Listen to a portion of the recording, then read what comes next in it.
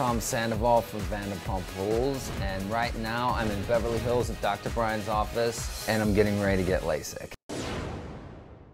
And tell me why I'm so afraid, but maybe shouldn't be. Let's just talk about the top three. The first myth is that people think that it's painful. And as you saw with Tom going through it, it's a painless procedure for him. I didn't feel anything. And we use great numbing gel, and that's what makes it typically painless for people.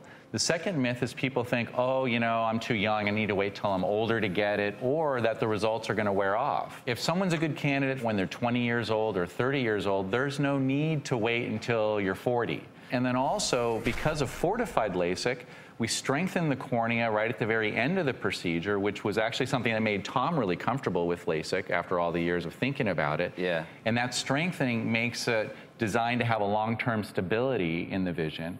And then the third myth, which is another biggie, is that people think that people go blind from LASIK. And the reality is that I've been doing LASIK for 19 years. I myself had LASIK 18 years ago. I didn't do it myself, though. Thank you. Thank you. And, you know, no one has ever gone blind in my practice or even close to that. And again, after 25 years of LASIK being out there and the evolution of it, it's been a proven procedure, and the long-term results are there. I want to go ahead and put it to the test, so let's bring up an eye chart.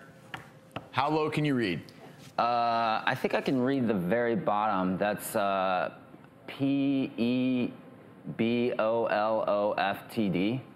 P-S. Yeah. You know, here's the deal. I can't read that. Whoa. So, and I have contacts in that are supposed to make my vision 20/20, so I would say you're doing just fine. Are you happy you did it?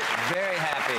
Enjoying life without contacts and all that jazz? Yes, very much so. I have 2016 vision in 2016. It's perfect. Wow. I love it.